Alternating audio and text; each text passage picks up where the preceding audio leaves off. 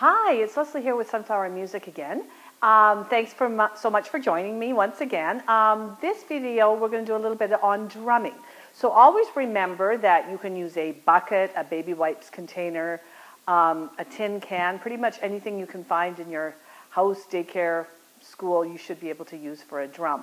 Now what I'm going to show you is, I like to use a couple of things for visual in the classroom. So I will have a mouse for when the children need to drum softly. So they'll see that and they'll know to drum very, very softly. And then I'll show them the dinosaur, and this is where they love to drum really, really loudly. So that's lots of fun. So you can always hold this up throughout a song and switch back and forth, and they absolutely love that. And that gives them a good idea of soft and loud. Okay, this is called I Can Play Upon My Drum. I can play upon my drum, listen to the rum-tum-tum.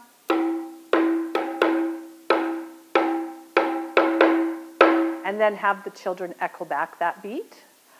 I can stomp upon the floor, listen to the mighty roar.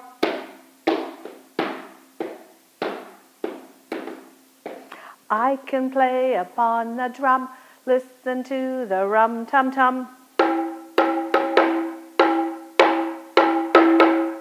My heart, it beats just like a drum, listen to its gentle hum.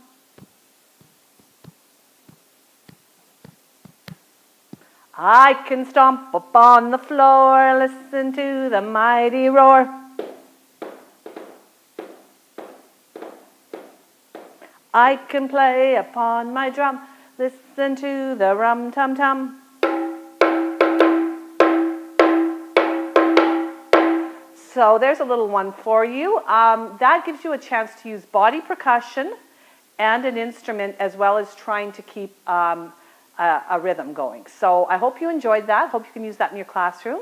If you enjoyed this video, please like, share, pass along to your colleagues and friends. And remember, count your rainbows, not your thunderstorms.